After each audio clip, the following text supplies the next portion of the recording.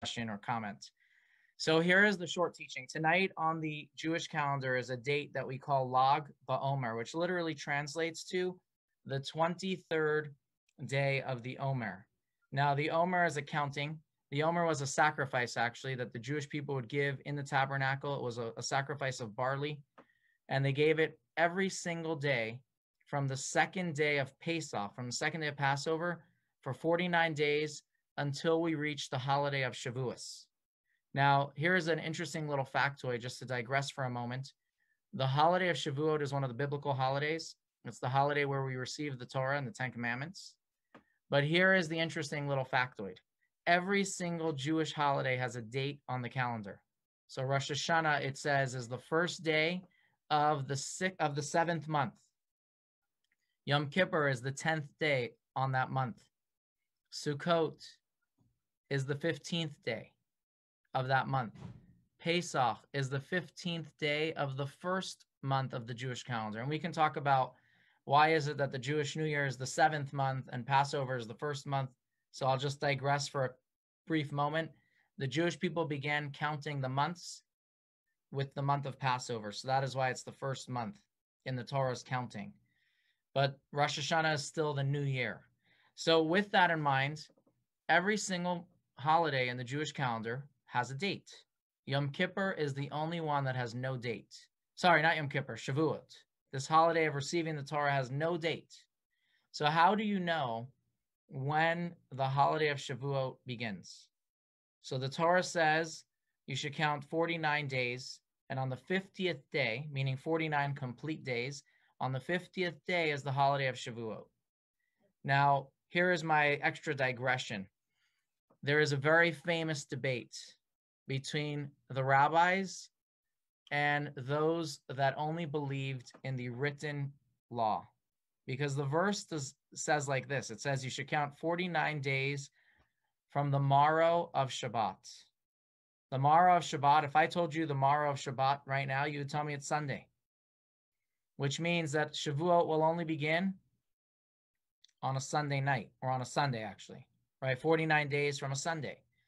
But the rabbis say that that's an incorrect translation. The morrow of Shabbat, Passover is a Shabbat. It's a holiday that we celebrate like Shabbos. You can't use any of the electronics. Or in the times of the tabernacle, it had the laws that were specific to a Shabbat. So for that reason, 49 days later is whatever day of the week you begin counting. If it was a Tuesday, the second day of the holiday, the morrow of Shabbat, the morrow of the first day of the holiday, you counted 49 days. So it ended up being that in the times of the temple, you had these fringe groups that celebrated Shavuot, the upcoming holiday, on a totally different day than mainstream Judaism. And one of the most fascinating things that I learned when I took a class on the Dead Sea Scrolls was the Dead Sea Scrolls. There is always the debate, who were the people who wrote those scrolls? Who were the people who followed those scrolls? And when you start studying the texts and you get some insight into the authors, you learn that they were people who disagreed with the rabbis. They were a fringe group that did not agree with mainstream Jewish practice. And to me also, that's a little bit of a comfort, because there's a lot of individuals that would like to believe that Judaism has changed, that the way we celebrated it in the temple times is nothing close to the way we celebrate it today. Well, when they found the Dead Sea Scrolls, one of the comforting things that came from it was that Judaism is exactly the same today as it was 2,000 years ago. In fact, even 2,000 years ago, there were people who disagreed with the rabbis and celebrated it differently. So I just share that as a side note. Coming back to the holiday that I'm referring to this evening, or this special day on the Jewish calendar. So Lag BaOmer translates to the 33rd day of the Omer. Now, why is the 33rd day of the Omer so important? Well, two things happened on this day. So in Jewish history, there was a plague, if I can call it that. Not like our plague, or not like Corona, but literally within a short time window, 24,000 spectacular Jewish students of the great famous sage, Rabbi Akiva, all died during this tiny window of time. Now, they didn't die, though, on one specific day, and that was on the Hebrew calendar, the 23rd day of the Omer, which is tonight. For that reason, this day was a special day. It was a happier day. But then the interesting thing is there is somebody who did die on this day, and that is Rabbi Shimon Bar Yochai. So if you look at the news in Israel, there's a lot of controversy throughout, I'm going to say, all the years that Israel has existed. People flocked to Rabbi Shimon Bar Yochai's resting place to be there on Lag BaOmer. This is the day he passed. Who was he? And why are so many people interested in going there? And why is it in the news today? It's in the news today because Israel said you cannot visit. So here is the ingenuity of some of the Jewish people who live in Israel. They said, you know what? You can charter our helicopter and we'll fly you above the grave and you can pray from the air. So it's like Jewish tourism, if you want to call it that, without actually being on the ground. And that works for Israel's social distancing guidelines for the holiday of Lag BaOmer. So Rabbi Shimon Bar Yochai was known as a rabbi who introduced to us the Kabbalah. So what he did was, the way I like to share, what is Kabbalah? What is this teaching that we all look at? It's so esoteric, it's so deep, so insightful. What is it in regards to the rest of anything that we have in Judaism and in the teachings of the Torah? So this is how I like to phrase it. There is a school in Arizona called Pardes. If you're familiar with the Pardes Jewish Day School, Pardes means an orchard. But Pardes is actually 4 Hebrew letters. And what Pardes symbolizes are 4 different ways that we analyze the Torah, that we study the Torah. The first letter in the Hebrew spelling of Pardes is the letter Pei. Pei is for the Hebrew word of Peshat, which means when I study the Torah text, I study it at face value. I study it for its simple meaning of the verse. That is the letter Pei. Then you have the letter Resh, which is the R in English, and that stands for Remez. And what that's telling me is I study it with a little bit of what is the verse alluding to.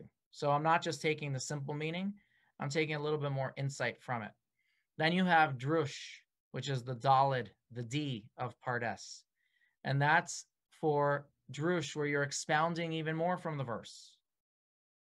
And to give you a good example of what that would be, when the Torah says that you should put a mezuzah on the doorposts of your house, we learn from this verse by expounding from it. We learn that that means on a home is fixed, it's permanent, but you don't have to put a mezuzah on if you have a mobile home or an RV, which is a temporary structure of living. So that is where we've expounded something from the verse. And then you have the last letter of Pardes, which is the Samach, Sod, which means the secrets of the Torah. Now, why are the secrets of the Torah so important to us? And do we study the secrets? The way I like to share it is, this is the passion of the Torah.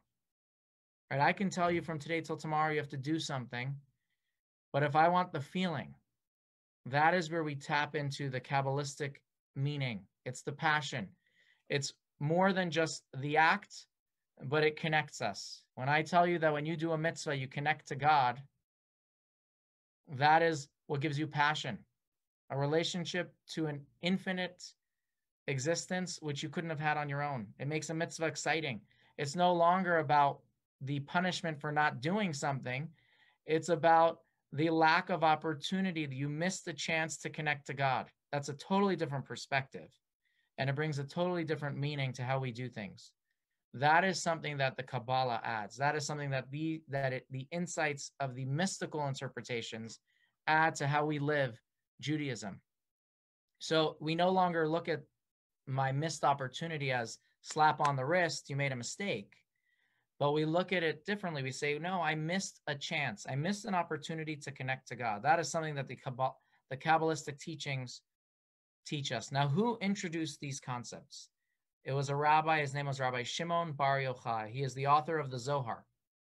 Now, because of that, he said that he wants his birthday his day of passing, not to be a day of mourning, but rather a day of celebrating everything that he added to this world. Now, he is a very famous personality in the sense of his life journey, how he survived. It says that he had to go into hiding because of the Romans. I'm not going to share all of his background because I don't want this to be a class just about Lag Bomer.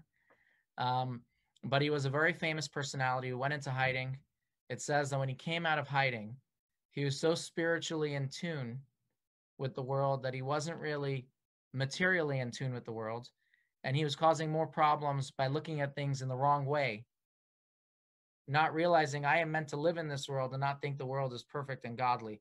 And just to quote on that type of a note, when we had David Sachs on last week, so one of the things that he shared with me was he has these 1-minute teachings that are posted on a website, chabad.org. And he shared me some of the links. And one of the things that I watched, I really liked his message. And it really fits with this same idea. A lot of people say, religion's all a joke. It's a waste of time. I mean, if there was a God in the world, why don't we have a better world? Why are people suffering?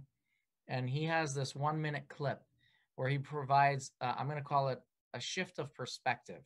And he says, yes, God created this world, but he didn't finish it. Our job is to finish it. And that's why it's not perfect. We have work to do. Now, who came up with that idea? That wasn't David Sachs. That is an idea that comes from the Zohar. That is an idea that the Zohar expounds on. So it's obviously based from the Torah, but it's something that Rabbi Shimon Bar Yochai and the successive works that are based off of Jewish mysticism draw on that inspiration. And that's our job as an individual, our job as people, to really work on ourselves, working on ourselves, working on our family, working on our friends, working on this world. And that's how we make the world godly. That's how we make the world come to its perfection. A lot of people know the word tikkun olam, fixing the world. It doesn't mean the traditional translation that you typically find in many different Jewish circles, which is fixing the world by cleaning up beaches, removing plastic from the ocean, and all the different other ways that we see people use that tagline for events and programs.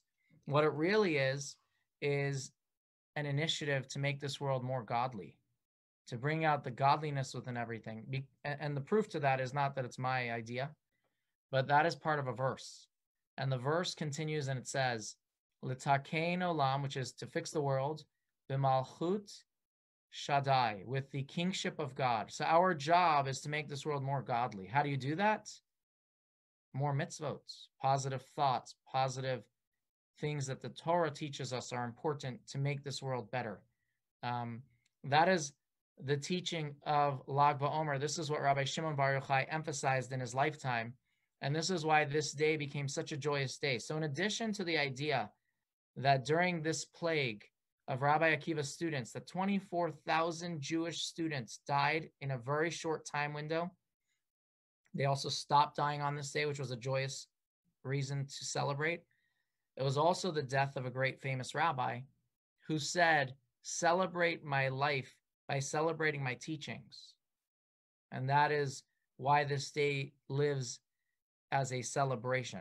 So that is Lag BaOmer. How do people celebrate it? People go out into the fields, people light fires. I don't mean burning down houses, but bonfires. It is a day where we celebrate the spiritual aspect of studying the Torah, the passion of the Torah. And this is Lag BaOmer in a nutshell. The last thing I will share is a question that a lot of people have, which I think is a very profound question. If you are familiar with Rabbi Akiva, then you'll know that he has a very famous teaching. His teaching is that loving your fellow as yourself is a general rule of the Torah. And he is known for this. And when I share that, you wonder, so why did so many people, his students, die? Right? And the answer that's shared in the Talmud is that they were not kind to each other. When you hear that, you wonder, wait a second, their teacher has one of the most famous teachings about loving your fellow as yourself. How could it be that they didn't get the message? And this is something I think is so important today. And this is really maybe more important than knowing why we celebrate Lag BaOmer. But this is what it says. they didn't respect each other means that they thought my way is correct and your way is incorrect. I'm jumping in here. And because I love you so much, you have to do it my way. So it really came out of love, right? It really came because Rabbi Akiva was teaching love your fellow as yourself. They therefore took it to an extreme measure and said, I love you so much. Therefore, you need to do it this way. You're doing Judaism wrong. And they were imposing their ideas on others. So if it's to me, if it's to teach anything, it's the proper way to love each other, which is to respect each other. And you're never going to teach somebody to change by speaking above them. You're not going to say, my way is better, therefore do it this way. That's never going to change anything. The right way is to love somebody unconditionally, love them for where they are in life, love them for how they celebrate, and live by example. And that's how we teach people. So I think that if anything comes out of this holiday, it's to really appreciate each other, to appreciate diversity. And if you truly think someone's doing something wrong, live it the right way. They'll learn because they watch you, not because you told them you're doing it wrong, do it my way. So that is how I will end my formal part of this little Jewish teaching. What I would love to do is, if you have a question in Judaism, now is a great time to ask it. If you don't have questions, I really did prepare. I'm just going to share my screen for a moment so you can see. I do have a number of Jewish little questions that you can follow along with me, and we can just read little Jewish trivia. But we don't have to do that. I'm always prepared to answer questions. I'm always happy to say I do not know. It's the best line in Judaism. So if you have a question, you can unmute your mic, share your question. I used a tagline that I really liked. I read this online. This was the line. It said, the first Jew began by asking questions, finding answers, and asking questions on the answers. That's Judaism's quest for learning. So I don't know all the answers. Steve, May I ask a question? Sure. What happened the day after Lag BaOmer? Did the plague continue and Rabbi Akiva lose more students? Okay, so this is a great question, and I didn't touch it on purpose, but not because it's difficult. There are a number of opinions of when they passed away. Everyone agrees that they passed away between Passover and Shavuot. So within this 49-day window. The question is, when did it begin and when did it stop? So according to Sephardic tradition, if you are Sephardic, the tradition was that on Lag BaOmer it stopped and didn't continue. So all 24,000 began passing away at the end of Pesach, and the dying ended on Lag BaOmer. If you are Ashkenaz, we are people who are, because we don't want to choose one opinion over the other, we take the worst of both opinions, which means that there are different traditions of how to celebrate during this period of mourning. That's what we call it. We do less joyous things between Passover and Shavuot. For example, no live music. And different people don't take haircuts. I'm just sharing some of the different ways that people, I'm going to say celebrate. I don't like that word, but the way we observe, this time. So Sephardic people take one opinion and stick to it. Ashkenaz, if you look at the Code of Jewish Law, they say, well, there's a couple of opinions, so let's take both opinions so that we know that we're doing it correct according to everyone. So if you are Ashkenaz, the traditional observance of these days would continue all the way until almost a couple days before Shavuot. I have a follow-up to that question. Sure. If Rabbi Akiva lost 24,000 students, did he have any left?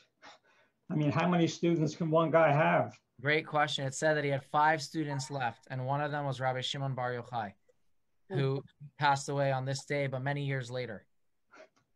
So, yeah, that's a good question. I have a question. Sure. And Mel, I see your hand up. We'll get to you in a minute. You'll be next. Mel Glazer. Yes, Benita. Oh, Jewish holidays, for some reason, have food associated with them. There are a lot of gastronomical Jews because Lag BaOmer people have, you said they like fires, Barbecues, right? They have barbecues. So at Shavuot, people eat cheesecake, but they didn't make cheesecake when they got at Sinai. Right. So at what point, if you even know, in Jewish history, did food became so associated? I have so many thoughts about it, but food became so associated with the important holidays that it's crazy, which really does allow people to be gastronomic Jews rather than cultural or observant. And when in Jewish history did food be associated with holidays? So Murray, you have the answer to that? Before Murray gives the answer, and there is an answer. Give me a second, Murray. I do want to give a plug because Benita's doing a food show demonstration tomorrow. Murray, I just unmuted you. Do you want to give an answer? Well, it's sort of a parallel point, Benita, to respond to Benita. As I learned in the past, I know 623 or 13 laws, and one of the most important one is the law of kashrut, because and different rabbis have told me, we eat every day, and if we can associate Torah or the Jewish laws with our food, it's something that will lift Judaism in our life. So it's a parallel, Benita. I don't know if that's the answer. It's not the answer, but I really like that point, and I'm going to add it to my the way I answer or address Benita's question. That's a great point. So I'll start with Benita's answer and then incorporate what Murray mentioned. The answer to Jews being, or all of our celebrations being also associated with food, was from the very beginning. What it says is, on Shabbat, it says you have to celebrate the Shabbat. How do you celebrate Shabbos? So one way is spiritually, right? There's prayers, there's extra study, but it says that it's not just a spiritual mitzvah. It's not a mitzvah to just celebrate it in our mind, in our soul. It's meant to be celebrated by our entire being. How do you do that?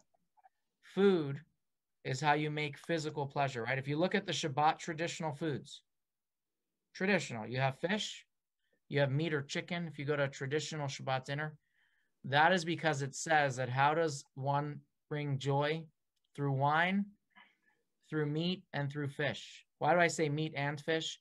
There's a debate in the Talmud if fish brings you joy or if meat brings you joy. Because of that, many people do both at their Shabbat dinner. So it's really about, and this is where it goes back into what Murray mentioned, it really is about celebrating it in body as much as in spirits, which is why, if you ever heard, I used to hear this all the time. It's a Hebrew quote. So Myra, this won't work for you for our Yiddish quotes. But it says, Shina b'Shabbat ta'anug. Sleeping on Shabbos is pleasure. It says you're supposed to have pleasure on Shabbos. So sleeping is also how you can enjoy Shabbos.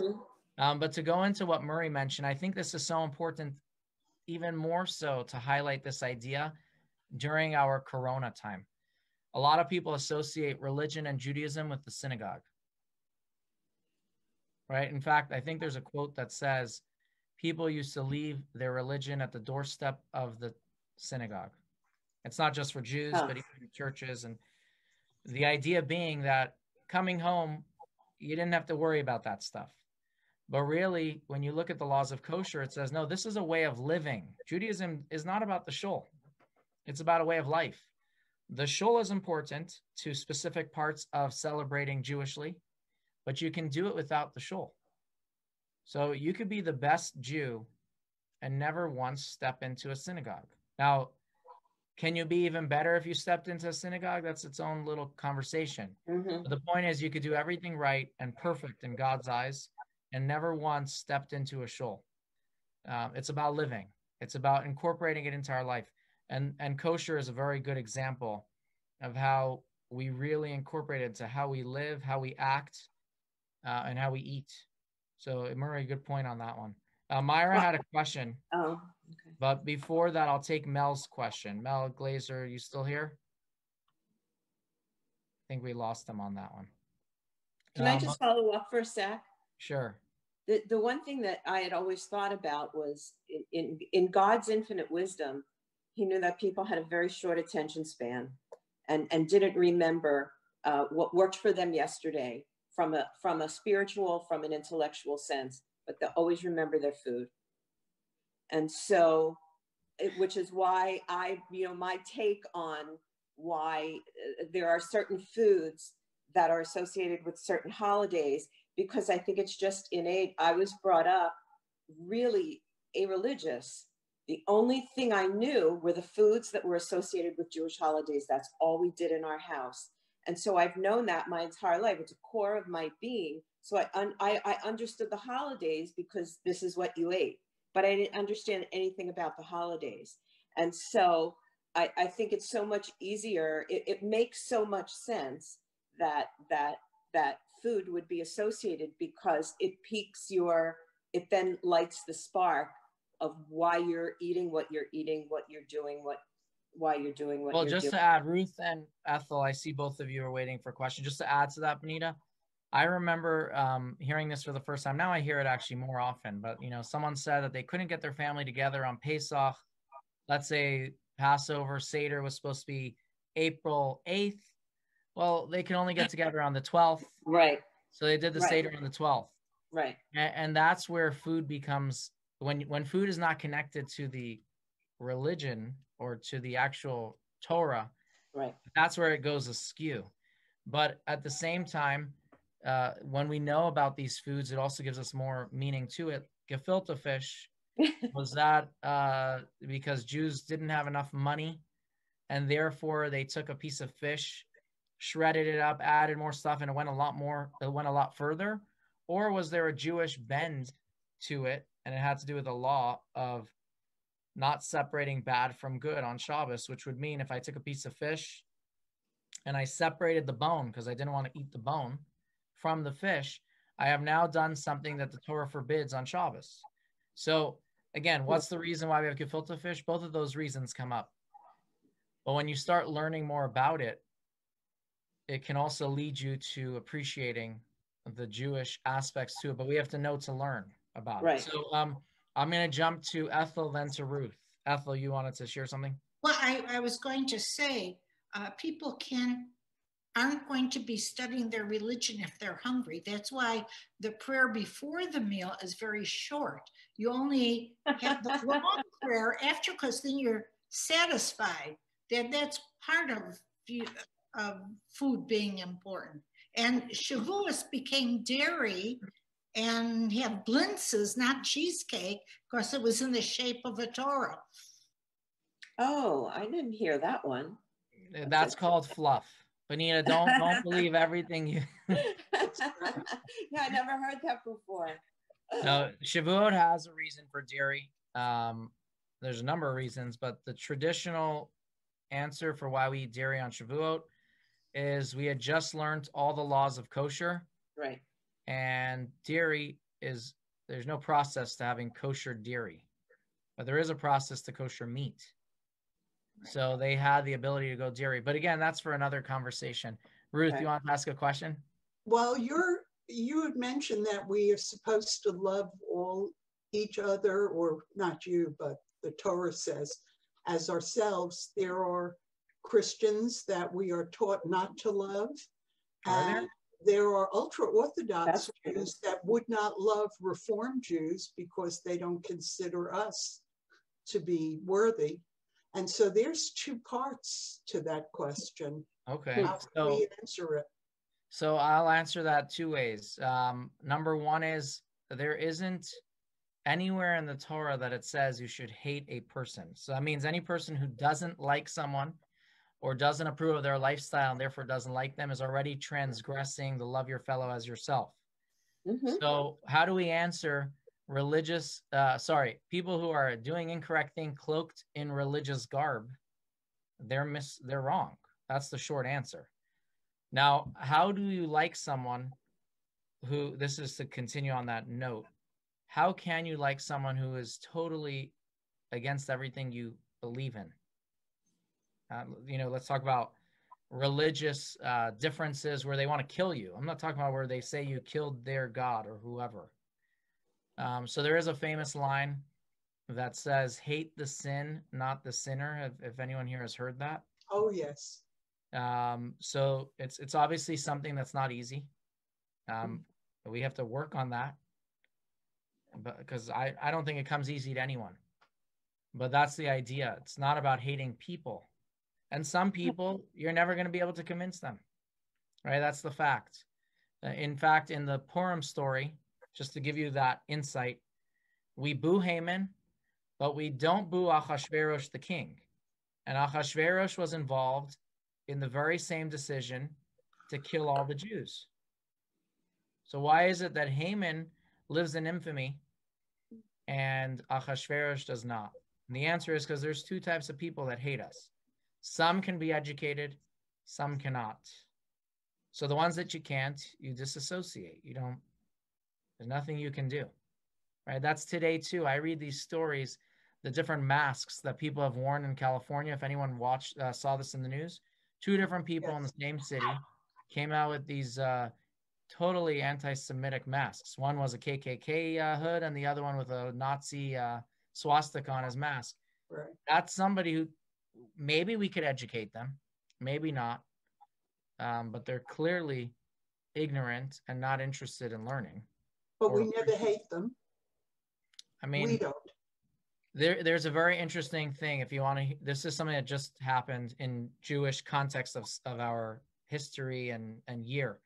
So what do we do as Jews after the sea splits? We celebrate, right? Right. In fact, it says that Moses sings with all the Jews and Miriam sings with all the women. Mm-hmm. But there is a commentary that says God was not happy. Right. No. He said, these are my creations that are dying right now and you're celebrating. Tone it down. Right.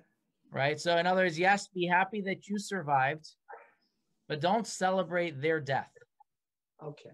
Which is very difficult when you think about life and our own character traits and feelings. It's very difficult to reconcile that. I mean, these people wanted us dead. That's right. But God says, you know what? Be happy, but don't be overly happy. Right. So I really like, and I'm sure many of you know this example from Elie Wiesel in the book. I think it's in Night. What's the book that he speaks about the challenge where he was called into a hospital room and asked if he would forgive this Nazi soldier? Does anyone know what book that was in? Night? I think it's in Night. But it wasn't it called Sunflower? Yeah, Sunflower. Yes. Thank you. Yeah, because it's the sunflower. It's the sunflower experiment that a lot of schools do. So in the book Sunflower, he says he didn't know what to answer. He ran out of the room. Right? The guy wanted him to forgive him. So what are you supposed to do? How can you forgive someone who's murdered so many people and played a part, an active role? Well, the question in Judaism is, can he forgive him? Should he? Right? I can only forgive somebody who has wronged me. I can't forgive somebody who wronged someone else. I don't play a role in that. So, I mean, these are interesting Jewish ethical questions. Thank you. Yeah. Rabbi? Yeah. Can we get back to the dying and so I see your question here. Yes. Does anyone really die, or do they continue to live with the soul because we remember them? So this is a good question. I laugh at, does anyone really die? Because obviously everyone really dies. But the question is, what is death? And the answer is, death in a physical world is not the same as the spiritual world. To share this idea in a different context and maybe some insight to it, where do we begin? If our world is all, if our life is all physical, then death is the end of it all.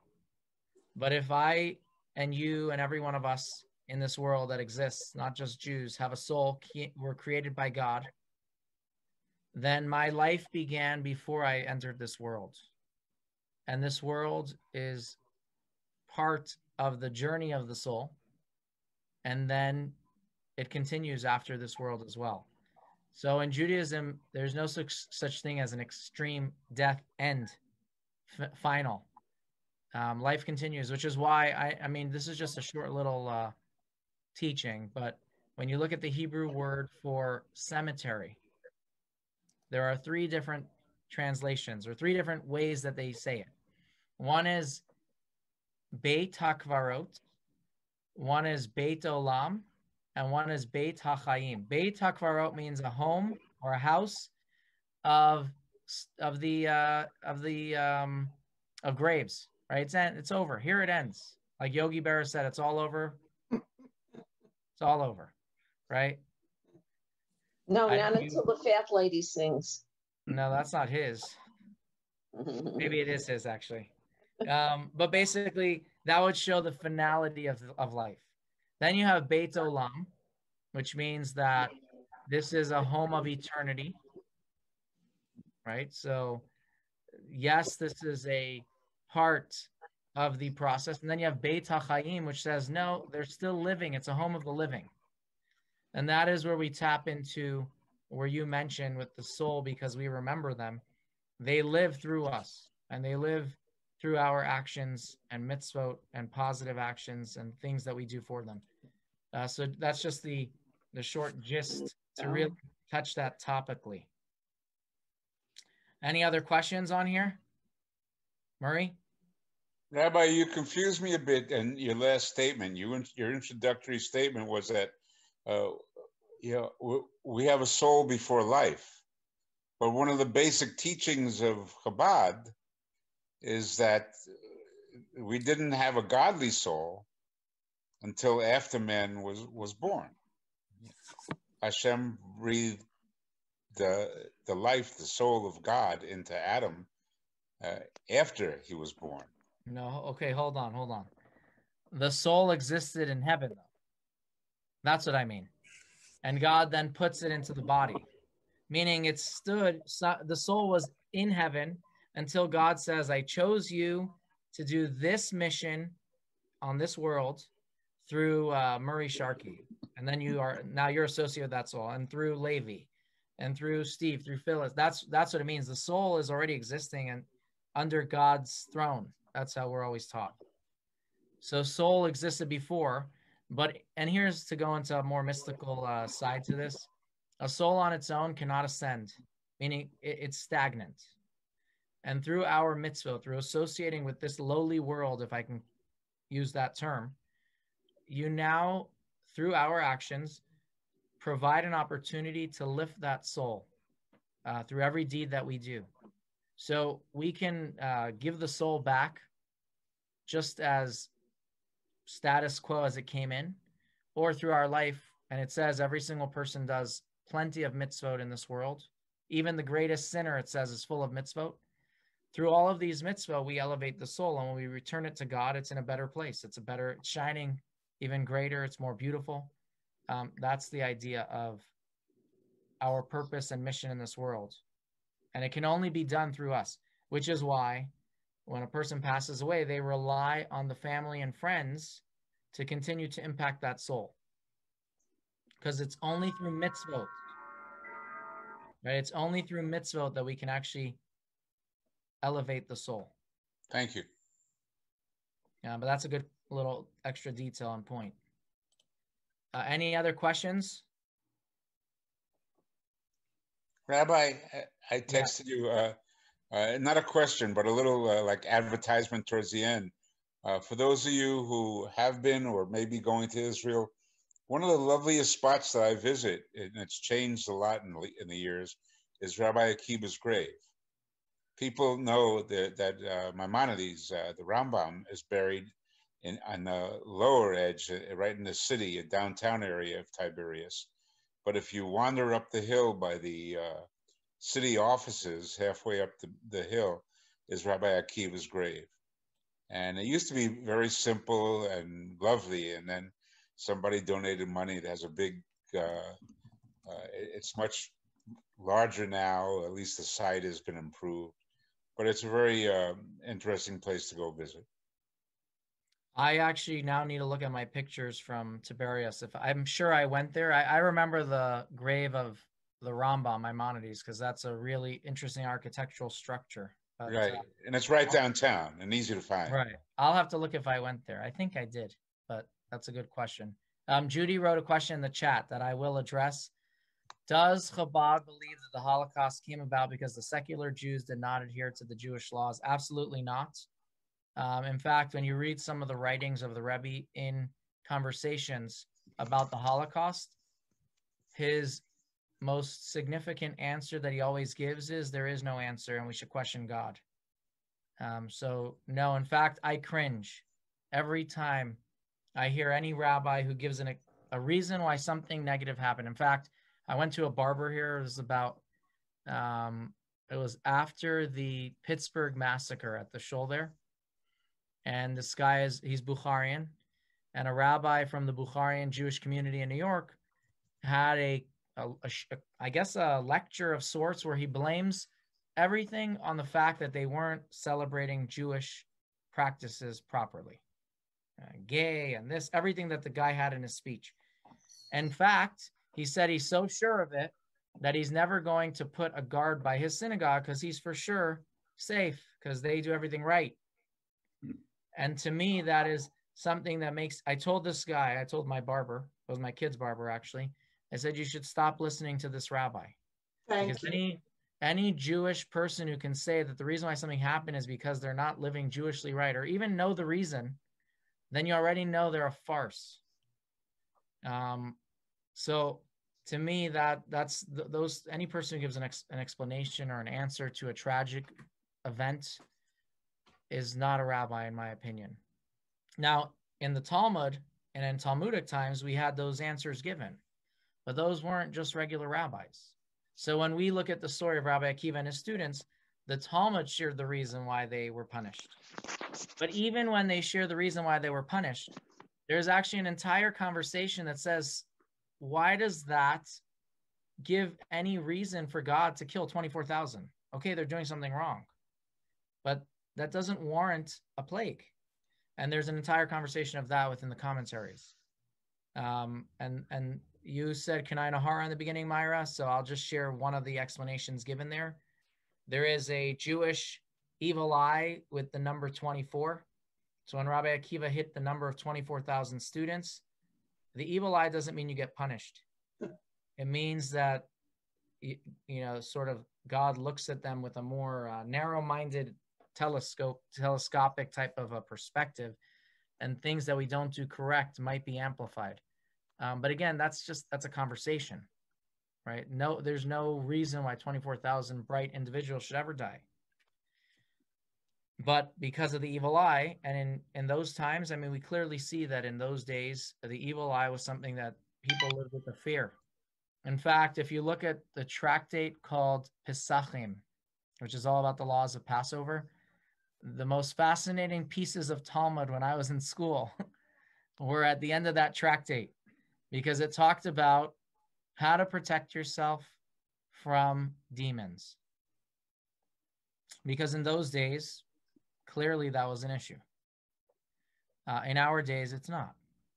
And in fact, whenever I see demons written in some sort of a story or model, I know it's not true because Judaism teaches it's not something that affects us anymore. They've been banned. But demons is a true existence in Jewish texts. So in those days, if you walked into a decrepit building that wasn't used for years, you had a possibility of encountering a negative evil force. We don't have to worry about that today. But if anyone ever wants a conversation of stories of that, I would have to do a lot of preparing.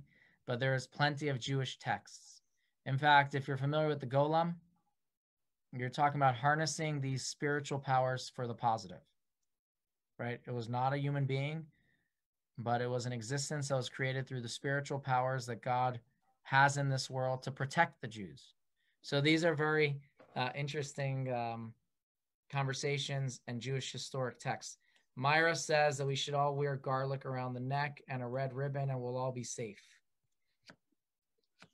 I'm sorry, I don't have either on myself and I still feel safe. But Myra's actually selling it clove of garlic for $20. This is the way they make money in Israel. Yeah, Lori.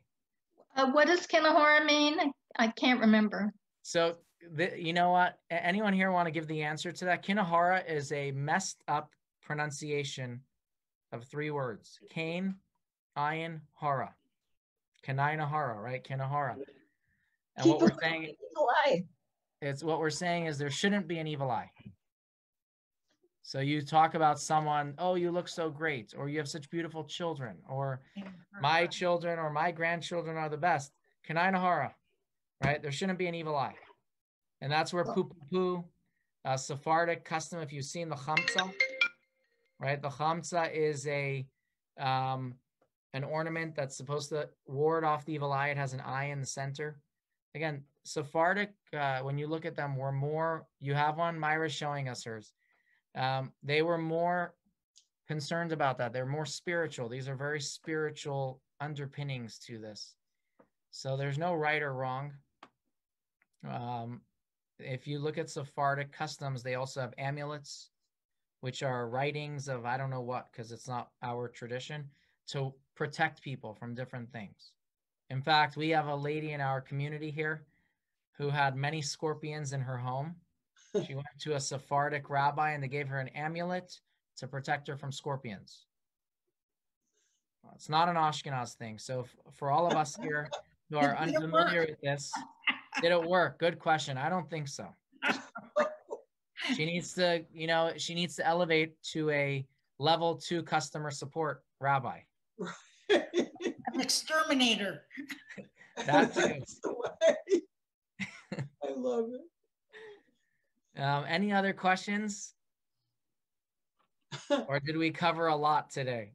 We covered a lot of things to think about. Yes. Yeah.